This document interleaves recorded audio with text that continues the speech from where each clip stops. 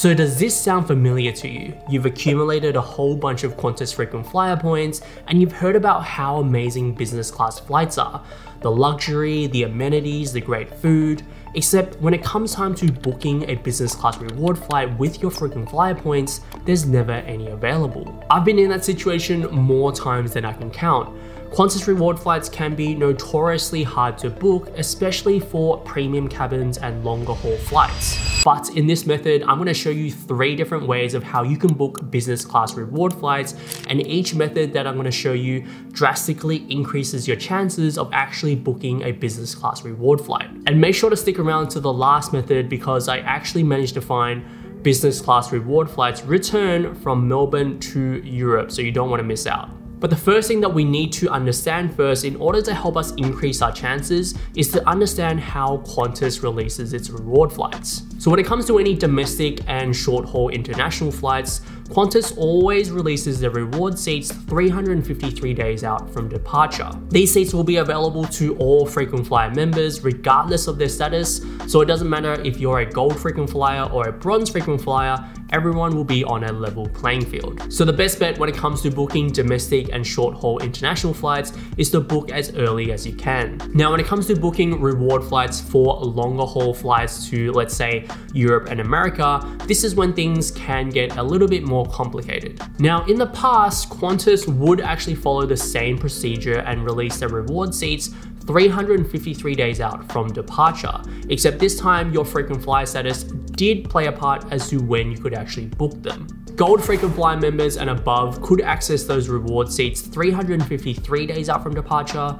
Silver frequent flyer members could access them 323 days out from departure. And then bronze frequent flyer members could access them 297 days out from departure. This is why it's almost always been impossible to book business class reward flights if you weren't a part of Qantas's elite frequent flyer member. But things have actually changed. There doesn't seem to be a set pattern as to when Qantas releases the reward seats anymore. Instead, reward seats now seem to be released in batches and don't follow any set pattern. So they could be released 330 days out from departure, 300 days out from departure, or even 250 days out from departure.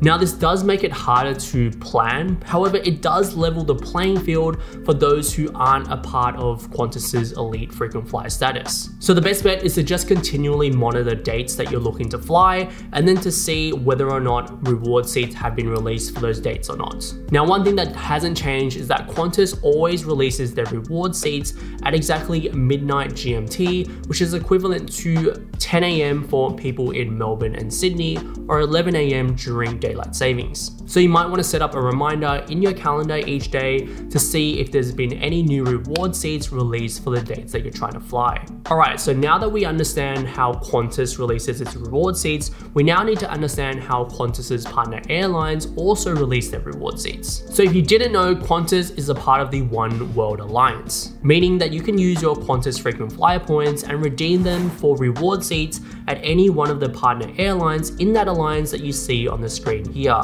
Now what you see on the screen here is just the main ones. There's more that I haven't actually included simply because there wouldn't be enough space on the screen. Now Qantas doesn't control when those airlines release their reward seats. That's up to those airlines themselves, so they control the timing and the quantity of reward seats, so it can vary from airline to airline. For example, Emirates releases their reward seats 353 days prior to departure. Singapore Airlines releases theirs 355 days prior, and then Etihad releases theirs 330 days prior. So it can vary from airline to airline. However, overall, most major airlines will release their reward seats a good 300 days in advance. So once again, the name of the game is to book your reward seats as early as you can. Now, whilst your status tier will play a part as to when you can book Qantas reward flights, it doesn't play a part with regards to Qantas's partner airlines. So now that we have an understanding of how reward seats are released for both Qantas and all of their partner airlines, now it's time to get into how to actually book business class reward flights. So the first method that I show you is the method that Qantas actively pushes on its website. And then after that, I'll show you how the pros search for business class reward flights. So let's get into the example. So once you've logged into your account, the homepage is where you're going to be able to search for flights. you'll need to toggle on the use points and then just input the dates that you'd like to fly. So let's say we're flying to Melbourne to Amsterdam, and let's try to book as far in advance as possible. So let's look at dates in May. Now, when you play around with the dates, it should show you which dates have business class reward flights available to redeem, and it can be referenced by this kind of a red ribbon in the top red hand corner.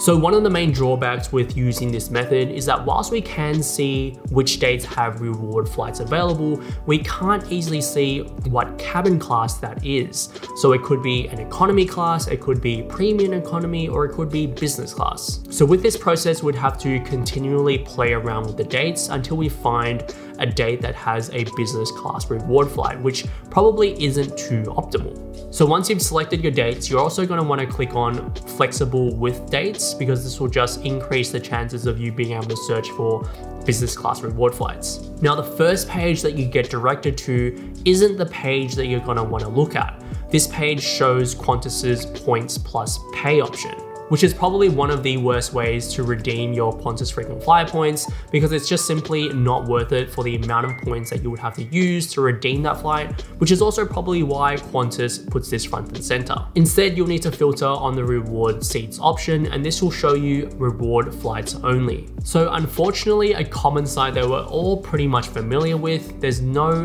business class reward flights available for the dates that we chose, only economy class. Okay, so the first method kind of sucks. Now in the second method, it's going to be a much better way of searching for reward flights using Qantas's website. Okay, so right back to the beginning, except this time we want to now click on the multi-city option. And then on the next page, we're going to want to click on the use points classic reward flights only. And then you're going to want to enter your destination and dates once again. And don't worry if it's only for the one flight, the tool will still work fine. And then voila! Now we have a much better view of the available reward flights for the entire month based on the cabin class specifically. So following this method, you don't have to play with different departure and arrival dates. You can just see on a monthly basis which dates have business class reward flights, which will enable you to book those that much more easier. Now, one of the main drawbacks with this method is that we still can only see flights that are predominantly operated by Qantas themselves. So we can't see all the reward flights available with all the partner airlines in the One World Alliance. And that kind of leads me on to the pro method, which is hands down the most comprehensive way of searching for business class reward flights. So let's get into it. So using the British Airways website is by far the most comprehensive way of searching for reward flights across the One World Alliance fleet. This is an absolute game changer when it comes to booking international flights and finding the perfect route for your next international holiday. So you need to sign up for a British Airways executive account, which is totally free. And then you'll need to go to the top here once you've logged in, and then click on the book a flight with Avios. You'll then just need to search for the flight that you're looking for. So let's input our flight details. So leaving Melbourne to Amsterdam, flying on the 14th of May and then returning on the 30th. We can just leave the class as economy. That's fine. And then let's search. So this search can take a little bit of time, so be patient, guys.